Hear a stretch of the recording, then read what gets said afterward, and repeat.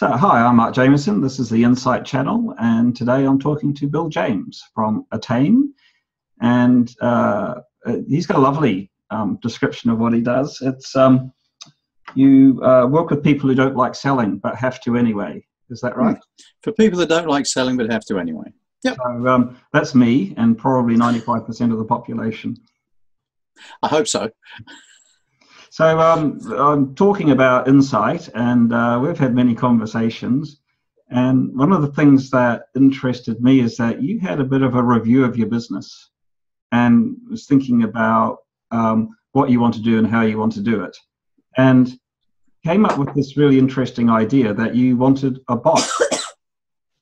Yeah, it is interesting. We don't have enough time. I'm a shocker at getting caught up in the do and not to think about the do. And something I was doing over the Christmas period basically took me out of my business for 4 months and made me realize I actually didn't like my business anymore. And, you know, my first learning there is certainly you have to give yourself the headspace to step back and review fairly honestly and candidly, so you can see what you like and what you don't like. And it led me to the realization for the last couple of years, I've actually just been making money to pay the bills and not much more, which is kind of sad. So I came to two realizations. One, I was working on my own and I didn't want to. I'm not a loner, I'm a team guy. And the second thing is I was running a business and I didn't want to. So, I mean, I have a business by default, by virtue of the fact I'm proudly unemployable. I'm not sure where I would go or who I would work for or who would put up with me. So 3-piece Sales was the name of the company. And in another 2 or 3 weeks at time of recording, we launched Attain. And that has got a partner in it who's given me a running mate. And I've got to say, that's given me a huge boost of energy. He's 20 years younger than I am. And he just wants to run around everywhere and do everything, which is fantastic. And compliments me very, very closely. He loves the bits I don't. I love the bits he doesn't. And then we've also, as part of that package, we've got a managing director. And the managing director will take all the rubbish away from me that I don't like doing and allow me the time and the space to actually do what I do like doing. And that's getting out, selling contracts, making contracts happen, multiplying businesses for people. So, yeah, really, really enjoying that. I like your story because, you know, a lot of people are, shall we call it, self-employed because they don't like their boss and they think that life is going to be fantastic if only they didn't have this person doing it. I hear you're seeing that there could be some advantages to having a boss. Can you tell me more about that? Well, there's an old thought process that says when you're not good at something, get better at it. But there is another thought process that says if you don't like doing it, get someone else to do it. And life is too short to spend a lot of time doing the stuff you don't like doing. Now, I'm in business with my wife, and she's very much on the accounting side of the business. She loves the logistics of it, putting programs together, formatting, workbooks, you know, really, really stamping a great look around our business. Me? Nah. So I'm really, really happy to have her. The other side of the business I don't like doing is it sounds terrible, but the planning, the strategy, I'll often hire someone to come and strategize with me for a day, and then I'll take that plan and I'll try and make that happen as best I can and then go back and re-strategize. But if I don't take the time out of my day and hire someone else to do it for me, it doesn't tend to get done, and so I wander along. So all I've done is look at all the things I don't like doing, which involves accounts and, you know, invoicing and those sort of things that any good professional speaker should hate, and I've given them to someone else, and they will keep me in the same way a dietitian keeps me on track. They'll meet me and sort of go, Bill, are you doing what you need to do? Are you sure we should be doing that? And those are things I'm not good at, especially as I do get very easily distracted by shiny things. I'm sort of off, ooh, you know, and I'm gone again on some tangent. And he's already brought me back a couple of times, and no, it's a good idea, but we'll just park it for the time being. And there's a part of me that's really rebelled, but I kind of know it's good for me. So he's process-driven, putting all the documents together, the manuals together, the processes together. He'll do all that stuff. Just take it all off me.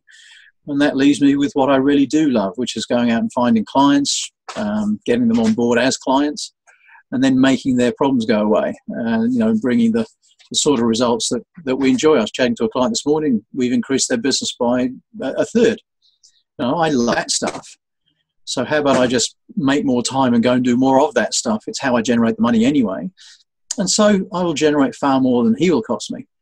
And it just made so much more sense than me having to knuckle down and go, oh, it's admin day. I don't have that anymore. So now it's all bright, shiny objects for me as far as I'm concerned. So what happened to good old-fashioned striving and hard work? Well, good is probably a word I wouldn't associate with what you just said, but accepted striving and hard work. I work hard, but surely it makes sense that I work hard at the stuff that I'm good at. I mean, this is no different to getting rid of the $20 an hour jobs, not that an MD's $20 an hour. But, if you can go and earn hundreds of dollars an hour, clear your plate and go and earn hundreds of dollars an hour. That just makes sense. There's no end of endeavour, believe me. And with my new partner on board, he's going to drive me too. And I'm good with that. I like working. I've never had a problem rolling up my sleeves and getting into it. In fact, I have problems stopping doing that. But at least now I'm working with a passion, knowing what I'm doing. Already, before we've even launched the company, we look at our pipeline and it's already bigger than both our pipelines combined before. So the sum of the parts is truly far more significant total by the looks of it, because there's someone to keep bouncing stuff off and I'm running against them. How'd you do this week? I got one of those. Oh, you got one of those. Well, that's better than my one. Which is happening plenty. He's a great guy to have around. So it's still hard work. It's still striving. There's nothing wrong with that. I'm just not doing it in an area I hate. So this is about insight, and I like this story because there's many definitions of insight, but one is dealing with reality as it is, allowing the actual reality to come through. Yep. What I hear from many people who are sole traders, it's hard having to do all these things and feeling they have to, whereas it sounds like you took a reality check and said, I want to focus on what I'm good at and find other Yep. people. Of course, the interesting thing is that you decided that you weren't good at being a boss. So how did you go about finding one? Did you interview? No, it kind of came as a package. Now, my new partner is already in a couple of other businesses with this person. And so there's already a very, very good working synergy between the two of them. So I could turn on one side and go, I was lucky. Or I could go the other way and go, well, you know what? When you put it out there, it comes back. I went looking for a solution and happily got it in one lump. I didn't have to go looking further than that. But that is not to say such solutions weren't there before. It's just to say that this time I was looking for them. Okay. And again, this is the other thing we learn about life is that there's opportunity everywhere. It's just what you spot as opportunity. So once I went looking for that, then I noticed it. I might have passed it by a dozen times before then, but not been ready to see it. So I think your solutions are out there. This one came in a nice, neat package. And I won't pretend we haven't rubbed each other the wrong way once or twice, as I wanted to do it one way and they wanted to do it another way. But it's structured so that, their organisation is half and my organisation is half to make up the whole. Then we just made sure there's a board with deciding votes in case we do get a tied lock, and we're all big enough and ugly enough and recognise that we're there for the good of each other. As I start moving towards retirement, and we all are, but sometimes you get closer than others, this is a solution that will generate a significant chunk of money when we sell the business in a period of time. And so it fits in with my overall plans as well. And so part of the planning is actually including my financial longevity into the future. It's all just become part of it.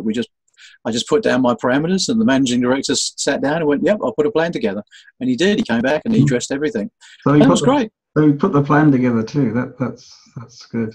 Absolutely. Well, it was forming anyway. And when you get the right people, the gentleman I'm talking about recognises the strengths that we've got as a pair and plans around that. And what he's actively trying to do and what he's been charged with doing is to strip away pretty much anything that gets in the way of us being at our best. And so he'll often come in and go, why are you doing that? That's not what you should be doing.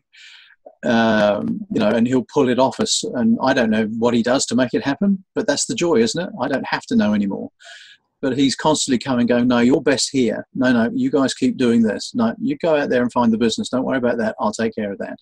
So other than putting manuals and things together, there's not an awful lot of any of that style of work anymore. And putting manuals and things together is actually a pleasure because it's all getting to know who we are.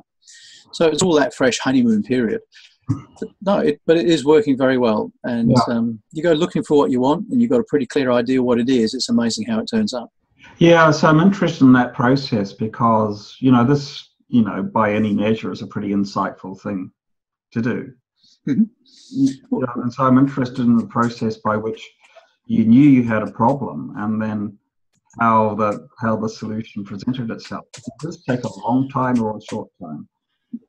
Quite a short time. And since it's very interesting because you're talking to someone who is a through and through sales dog. All my life, if you've thrown a sales bone, I've got to go and get it. I'm put together that way. And it was probably about 2.5, 3 years ago now, I realized that because I was always chasing, I was actually in a weaker position when I approached clients.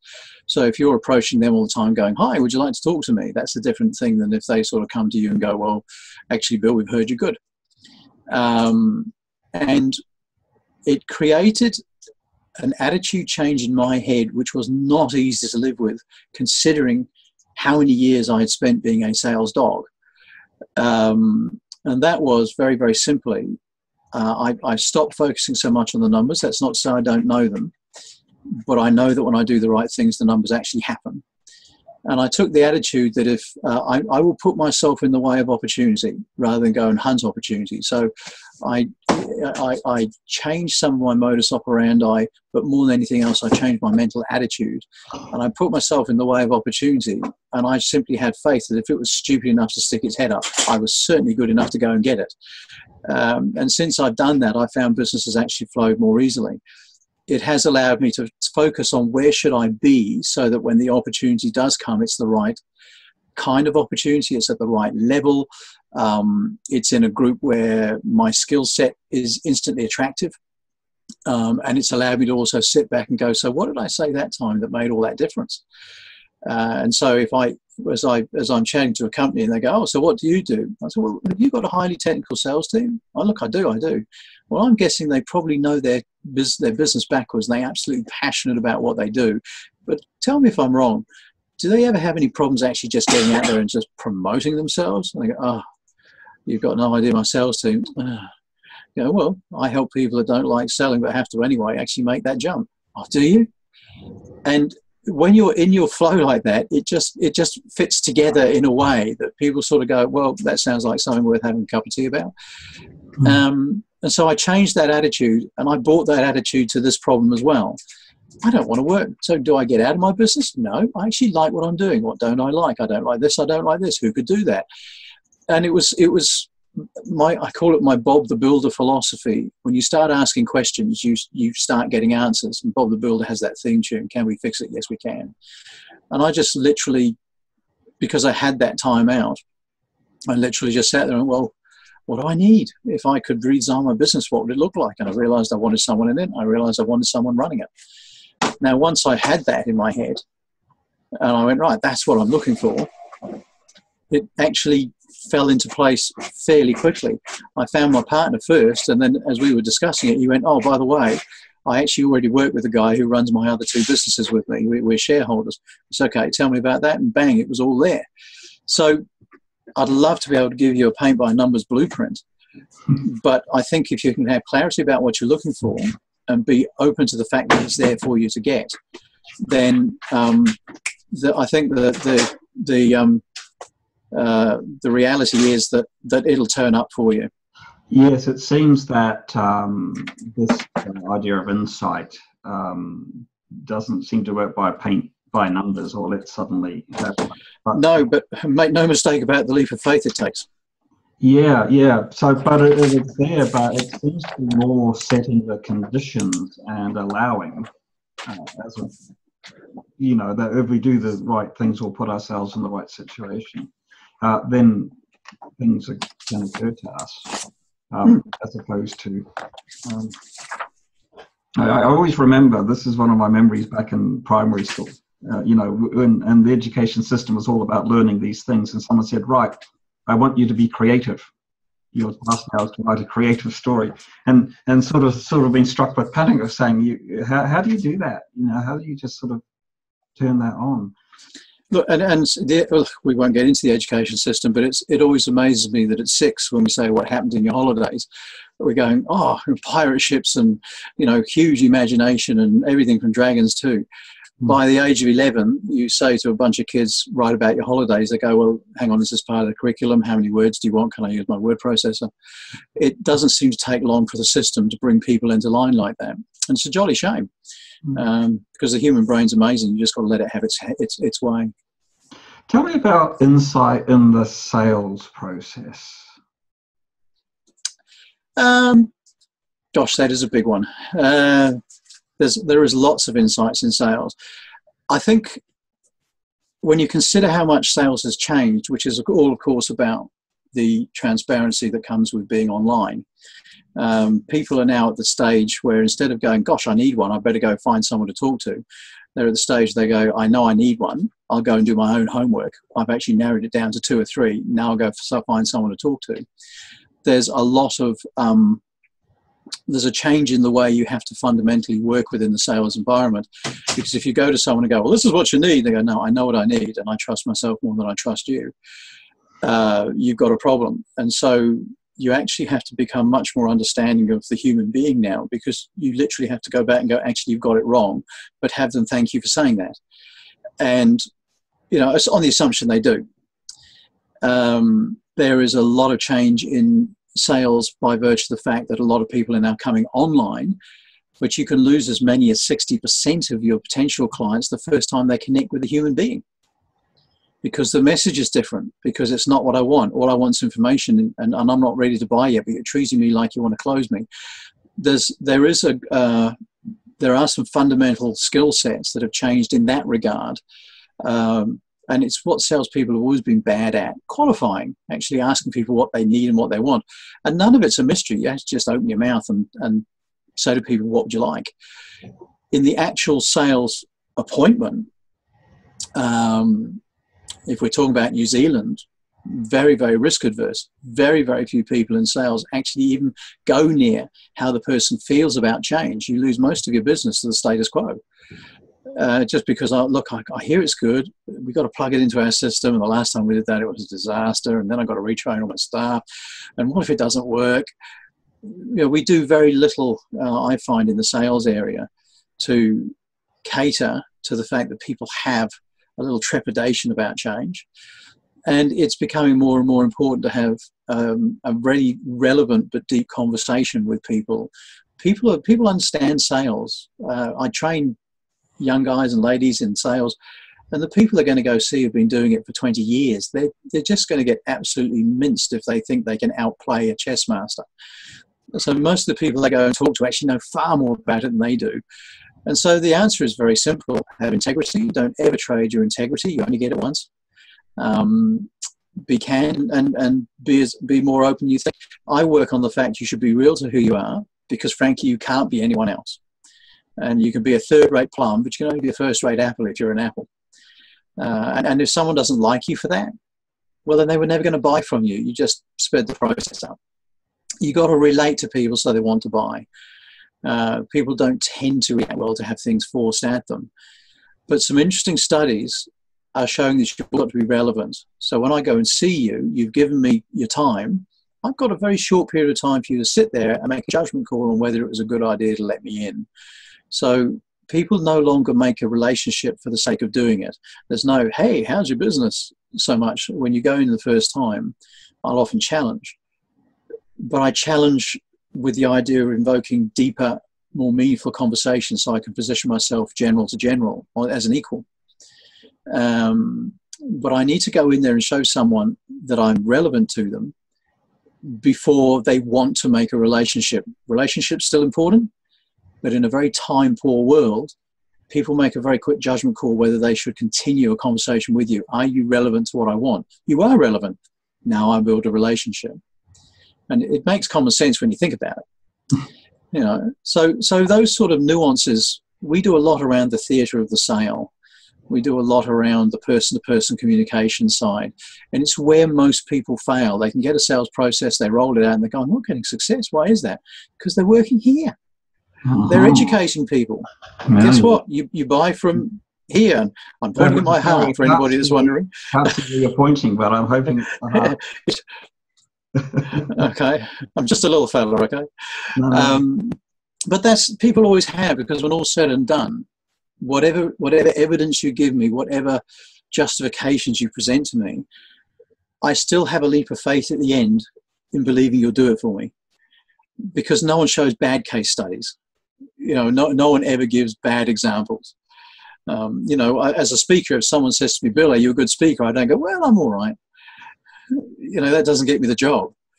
But when someone hires me for a conference or they hire me to do training, and people often hire me for 1 or 2 years, you know, it's, when all's said and done, there's a leap of faith going, I think you can help my team. I'm willing to sign the form and get on and do this. And that's not a head-driven thing. That's very much a heart-driven thing. Yeah. You were talking before about helping technical people sell. Yep. And you know, my background is in the IT industry, and okay, you know, it's quite interesting the number of situations where in a product demonstration, a technical person is there to take the sale to the next stage, but you know, without clear sales skills to do that. And well, look, sorry. Oh well, no. So technologists are really good in the head. Yeah, I mean that's where they make their money. So how do we get across this idea of sinking into the heart? What's your take? Can I give you an example? Yeah, absolutely. Okay, I need to get a bit of paper here and a pen. Okay. So let me do that. He says reaching furiously for a bit of paper. Hold the line, caller. How's your day going? That's the one. So, and this is a random piece of paper that we have not prepared previously. I will often, an example I'll often use is one where we work with some fire sprinkler engineers. And the call I'll very often get from the management, the sales manager, director of sales, general manager, CEO, is, can you show my guys how to close the deal? You know, they're really good at everything, but it comes to the close, they can't get it. And the answer is, there's actually, the close is the smallest part of a deal. People get really hung up on it, but in point of fact, it's just a part of the progression as you go through what you're doing. You know, we find you, we qualify, we understand what you need, we present a solution, we present it to the point where you go, actually, that looks really good. Okay, well, we sign the bit of paper. Now we start to put the solution together, we deliver that solution, we continue with a long-term relationship. The sale is just the most logical small step in the process, but we get really hung up on it. And it's really bizarre that we do, because the person that said, yes, come see me, they actually know what you do for a living. Like they understand that you sell stuff. And so when they invited you into the office, knowing your company, knowing what you did, they actually expect you to try and present something. More than that, they wouldn't have invited you if they didn't have a problem. And if you don't at least try and solve that problem for you, why did you take their time? So we all get that at this end, but the person in sales, oh no, I mustn't be pushy, I mustn't ask. It actually makes no sense. And there's a whole heap around the psychology of that. So with the fire sprinkler engineers, they would get to a stage in the presentation and then suddenly they go, oh, it's sales time. And they would put a sales jacket on and change. And what happens is the person they're talking to suddenly goes, what happened? We were getting on really, really well. Who's this person in front of me? What's going on? And they don't have to understand what that change is about. They simply react to it at a basic level and go, well, either they're not happy about the conversation, that maybe they don't trust what they're saying, they're nervous about something. And they pick up on that and they start going backwards at a rate of knots. So it wasn't about the close as such, it was about the confidence and all the other issues. So we gave them this very, very simple approach. We just took a bit of paper, because people are also visual and they're also kinesthetic. And we drew on the piece of paper a very, very simple thing like that. We said, look, over here we have,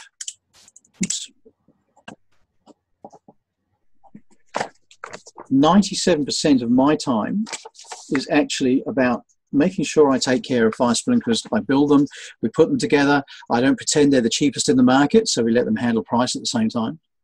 I don't pretend they're the cheapest thing in the market. But 10 years from now, they're still going to look good. We are exceptionally good at putting fire sprinklers and things together. That's what we do well. Now, 3% of this is about me actually convincing you should use me.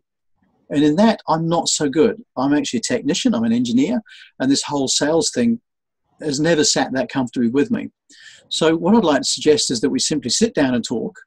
I find out why you invited me here, what is it you're trying to achieve, what do you want to protect, what have you tried in the past. You tell me what you need, and I'll come back to you with some ideas. You can rip them apart, I'll put them back together again, and we'll get it to a point where you go, actually, that's not bad. Please don't expect some nice, smooth close. I'll simply ask you, so do you want one? And if you say yes, we'll get on with it. How does that sound? And so as an introduction, what it does is it aligns who they are with the process they've got to do. And bearing in mind, they're talking to people that run warehouses, operations managers, chief financial officers, those sort of people who don't like being sold. They got on like a house on fire. Their sales went up 38% in 3 months. So, you know, having that sort of sales conversation is a much easier thing for a technical person to do than to, you know, try and become a salesperson. Does that make sense? No, absolutely. You know, one of the things, being an introvert myself, yep. And looking at how introverts communicate or sell, but apparently introverts are really good. Look, they are. You think of what an introvert does, and you think about what people are asking for. Introverts are very good at asking questions, listening, and finding solutions. They're very, very good at following up. They're very good at explaining it, so it's not hoodoo language. No one likes to be embarrassed by being overshone by a really smarty. And that's what you've got to work out and watch out. When you're a highly technical person, you get into your technical, and the person you're talking to isn't technical, and you can make them feel stupid or lose them. Introverts are incredibly good at actually caring for the customer. They're extremely good at following through, and then they're really good at customer service afterwards. What else do you want? You know, I mean, when you think about it, you don't want loud. Extroverts are very, very good at opening up doors, and they're very, very good at pushing things to conclusion. And those are good features to have. They're good characteristics to have. But when you talk to most people, they're very happy to deal with someone who's that slightly more introverted basis. And there is another thing called an ambivert, which is somewhere in the middle, which is that combination of being game enough to talk, but also quiet enough to listen. And that ambivert scale is a perfect one because it combines the two. So, yeah, very much so. We live in the age of the introvert. We live in the age of non-salespeople. It's a wonderful thing because nobody wants to be sold. So many people know more than you about selling.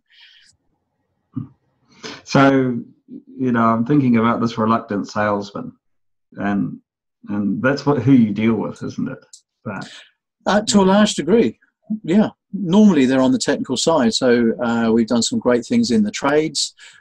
We do a lot of stuff in financial services, accountants, lawyers, engineers, people who have a technical background. At the moment I'm working with companies who are in fuel, hoses, farm machinery, agriculture and fertilizer. They're all technical areas where people have to know their stuff, but they also have to know how to knock on a door and actually ask someone if they would talk to them, please. You know, and then make things go forward. But they can do it in their own way. So a big part of what we do is we align the person with the job they've got to do in a way they're comfortable to do it. Our main program is called Sales from the Comfort Zone, because these are people that won't easily or happily leave the comfort zone. So one of the things I talk about in the book is when you look at how you can equip people, you can give them tool set. Yeah, you can put them on a CRM system. You can start looking at your sales funnel and all of those good things. Yep. You can give them a skill set, you know, which is things that you do or respond or how you answer questions. And you can also address their mindset, which is about what's going on inside. I'm interested in your view. Which do you work with? What's the most powerful? Look, you've got to have the skill set. But if I was to sort of have a test at the beginning of a program about, do you know what to do? Are you willing to do? the vast majority of people would actually pass the "I know what to do," and they would fail the "I'm willing to do." So what's happening there? Well, look, it's just I don't like selling. If you ever do any marketing, write the word you want to explore down on a bit of paper and surround it with other similar words, and you'll find out whether it's a good one. Write the word salesman down and ask people to throw other words at it, and you can imagine what you get back is not very complimentary. Everything from sharky to pushy to, used cars to medallions, white shoes. There's all sorts of stuff comes back. And very rarely I get someone goes professional, So if you think about it at a very basic level, from a very small age, most people are told that salespeople are ratbags. And so you grow up having it reinforced all the time. Watch out for the salesman. Watch out for, and I say salesman not to be sexist, but the reputation was gained in the aluminum siding sort of days, when it was a male-dominated industry. Now, if you've got that internal feeling and someone suddenly turns around and goes, "I want you to become one of them," you have to expect some pushback from that little voice. But we don't like them. We don't trust them. Why would we want to be one? And so you have to understand why, people have to align. There was a time back in '87, yes, I'm really that old, I had loads of redundancies and I was a debt collector. And I know here you only see a head, but if you were next to me, you realise I'm about 5'7". Collecting cars in South Auckland in the middle of the night was what I did. And pretty obviously an underwhelming specimen. But the way I collected cars, 17 out of 20 people actually got their cars back. I saved them the collection money. I drove them back to the office and explained how they could get their cars and how this all worked. I got thank you cards from people, and I collected their car. And everybody poked borax at me going, "Oh, you're not doing the job right." And yes, I was the #1 collection agent. Why? Because people didn't hide their stuff from me. They actually sort of, I remember once getting a phone call going, "Oh, I've got to hand my car over. Could you come get it?" Look, I'm sorry, I don't work for them. Oh, so, why do I tell this story? It was, please excuse the French, a rat bag job. I didn't have to be a rat bag doing it. And anybody out there who's in a sales role chooses how they act. And for all the training they might get when they're on their own in front of a customer, they have absolute license to act within their own levels of integrity. That's not to say you hang your company out to dry by telling every single home truth. But I'm working with one particular person at the moment, and it's with an online marketing aspect, and they're going to do Google Analytics and Google AdWords. And the person wants to pay $400 or $500 to do that. And they're going, "It's not enough. It's not enough." It's okay. So what's the answer? I'm going to go back and tell them it's not enough. Okay. There's integrity in that. I have no problems with it. How about this? Go back and say to them, "Look, we're very, very happy to do your analytics at the $400 or $500 mark. Here's where we feel the limitation sits at that dollar value. We would be certainly more confident in the outcomes we can produce at, say, $1,000 a month, and we'd like you to consider that seriously. Having said that, if you want to start on that dollar value, we will certainly do it for you. But we need to just give this warning as well." Now, that addresses the need without shooting the deal. And it's just how you phrase it. It's just how you find that wordage. And people respond beautifully to that. Go, "Okay, I appreciate the integrity. I can't go above 500. Is it worth doing?" Look, I have to say it's worth doing because this is what I do. And I do think we'll get you some good results. I just know that for double the money, you'll triple the result. So why don't we start at the 500 and see how we go, but with that proviso. So it's not a hard thing to do. You just have to have a little thought about it. And most people just go, "Oh, I just can't do it." Well, yes. What's that about? Because you make it seem so straightforward. Well, that's the knack. I mean, that's why people hire me, because I say it in a way people go, "Well, I don't mind doing that. It doesn't sound like sales." It's simply repositioning some stuff in your head. Like with those engineers, when we showed them that very simple technique, they went, "Oh, I don't mind doing that. That doesn't sound like sales." We did some referral work with one of the bigger insurance companies here, and we had their very top advisors, and only 6% of them asked for referrals, which makes no sense, but there you go. Why? "Oh, I don't want to risk the relationship. No, I don't want to be pushy in that regard." Sorry. I mean, they trust you to run, insure their business. They trust you to look after their family if things go wrong, and you can't say, "Do you know anybody else that needs what I do?" So this again is the power of the word. We said to them, well, we've got a recommendation program that's very, very similar, but it's a little bit lighter weight. Would you like to start with that one? Oh, that one will do. So we got that little toolbar thing at the top of the screen that you have that says replace word. And we took out referral, we put in recommendation, we rolled it out, and we went, this is a great program, I can do this. The human brain is a very strange little thing.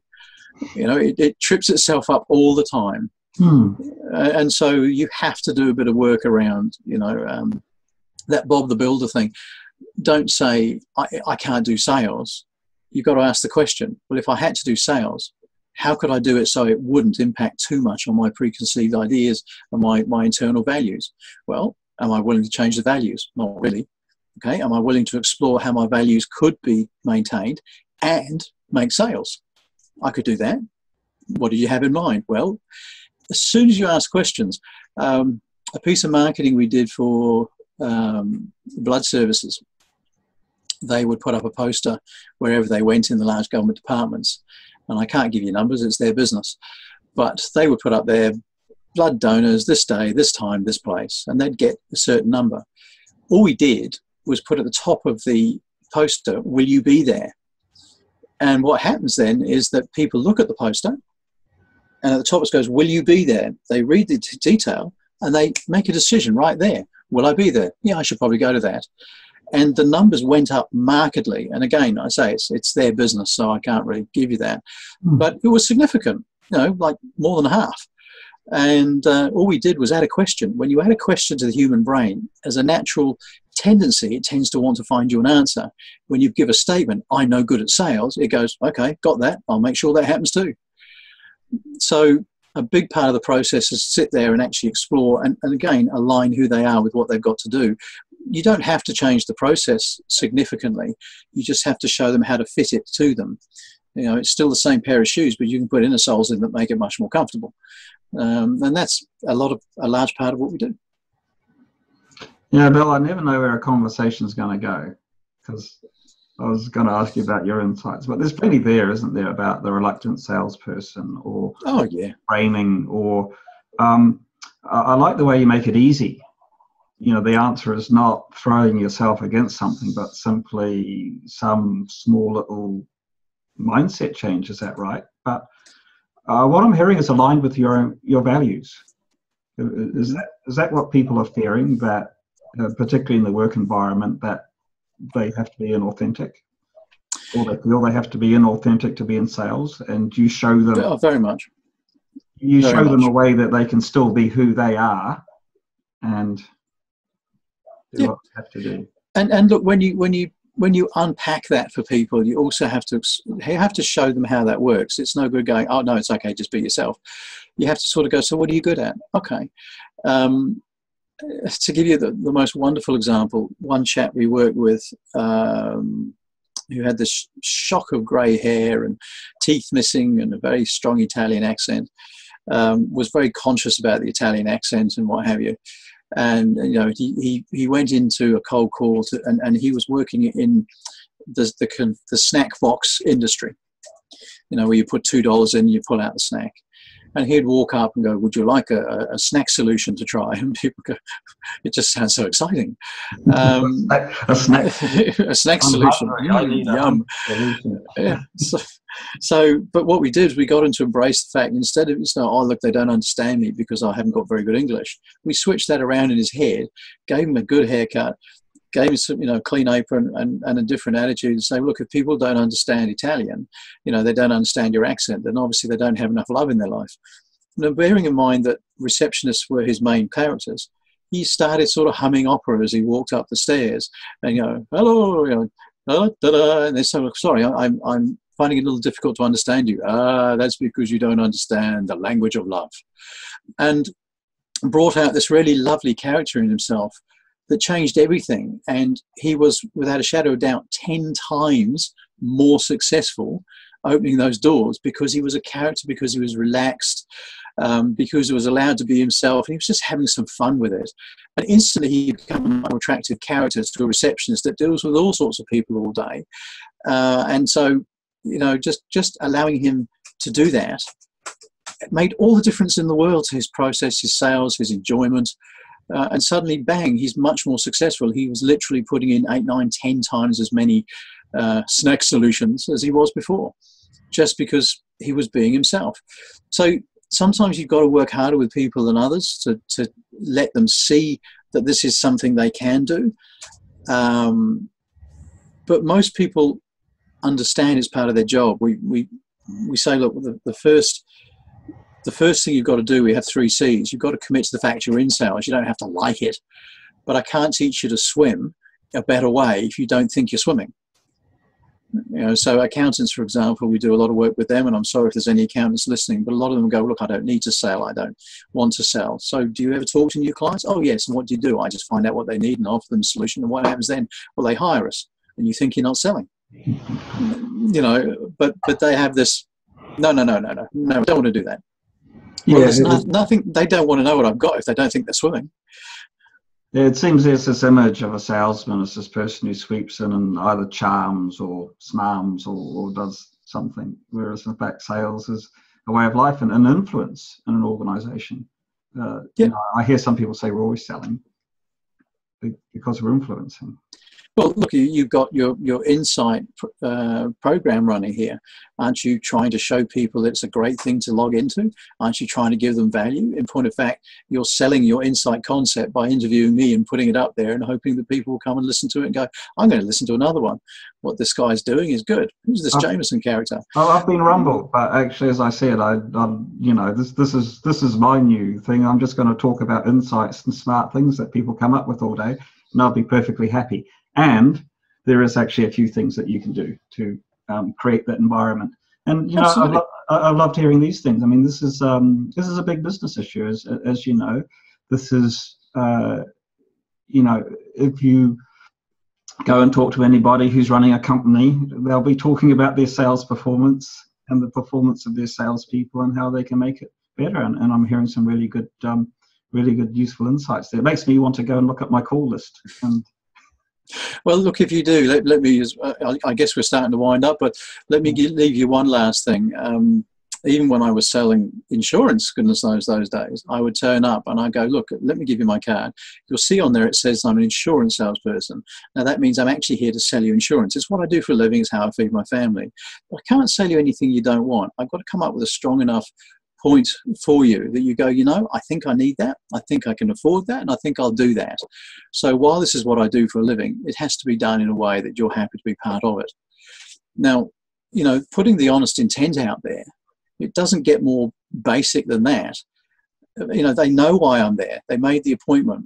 But it's amazing how it just relaxes the whole environment when you, instead of hiding it, you front it. It's a standard part of our approach now. Hi, look, Bill James, thank you very much. And look, I'm here to see if I can interest you enough that you might use us for some of the services. But obviously we need to have a talk about that first, and you need to be happy with that as an idea. And that's a very common way we show people that they should start their conversations. And they come back all the time going, you'd be amazed. As soon as I say that, people go, ah. And the heat goes out, that the tension leaves, because you're putting on the table that which we all know, but we don't want to admit.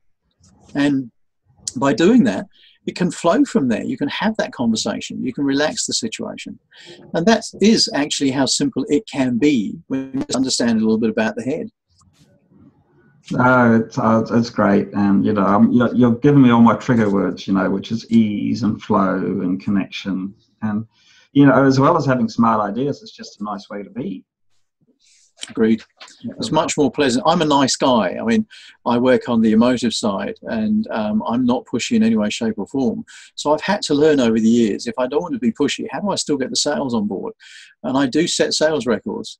And even when I am persistent, people go, you know, you are persistent, Bill, but you're good at it. And no one minds. And it's just how you do it. So happy to show anybody that's interested, but you know, there we go. Right. So a final question for you, Bill. So at the end of our conversation, we were talking about insight. I'm curious as to what's the biggest insight you've ever had in your professional life? Well, again, I have to say and admit that I'm not very good at taking time out of my business. So sadly, my greatest insights have come when I've had enforced things happen. So when my life partner suddenly become very ill, or when I've had 5 stents put in my heart and I'm suddenly going, wow, I'm mortal, the greatest insights have sort of come in those regards. On my private life, I'm reasonably open anyway. I'm reasonably forthright and say what needs saying. Probably the biggest one was what got me into speaking in the first place. I was running a very, very successful insurance brokerage and had 5 stents put in my heart because I was also doing a charitable organisation that was putting families in their own homes in South Auckland, and put it all together. It was just too much for my body. And so I had this huge realisation. And for me personally, I did the Roger Hamilton Wealth Profile. I don't get paid for that endorsement. But it showed me that I was a deal maker. It showed me that I was a star type personality that liked to be in front of people. And I had scholarships in my teenage years for acting and singing. And it showed me I was a supporter profile first and foremost. And so it let me sit down and go, so where do I find the star bit? Where do I find the deal maker bit? Where do I find the supporter bit? And suddenly I find myself on a stage in front of up to 1,000 people sometimes, helping them be better at something they don't like doing. And as part of that, I have to go to companies and actually put deals together and take company clients on. And so one of my biggest ahas was getting into speaking in the first place, because it ticked all those boxes. I love helping people. I really, really do. But this was a way that I could help literally hundreds of people at a time.